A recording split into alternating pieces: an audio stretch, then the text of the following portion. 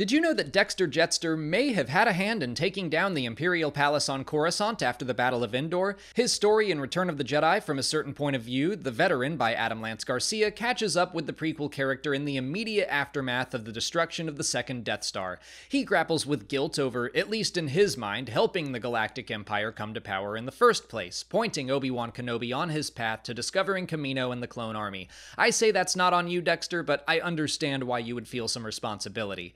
He witnesses the statue of Emperor Palpatine being pulled down in Monument Plaza, he sees citizens carrying a stormtrooper planning to throw him over the side, but he also sees a young girl stop the mob, saving the trooper's life. When more troopers arrive and start firing on the civilians, Dexter and the young girl wind up hiding in his old diner, which had been closed for years at this point, but he sees an opportunity to make amends for the guilt he feels and teaches the girl, named Vekin, about smuggling tunnels that are hidden throughout Coruscant's underbelly.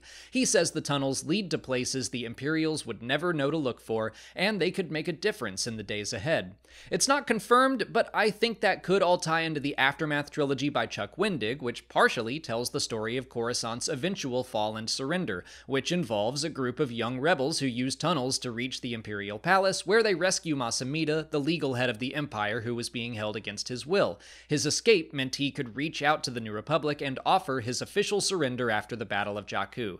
So it's very possible Dexter Jettster had a direct influence on the end of the Galactic Civil War. He may not have ever known it, he may not have done so on purpose, but he didn't help the Clone Wars start on purpose either. It's kind of a fitting mirror to his introduction in Attack of the Clones. But that's it for today. If you haven't already, please like this video, subscribe to the channel, follow us on our socials, and consider checking out our Patreon page. As always, thanks for watching, and may the Force be with you.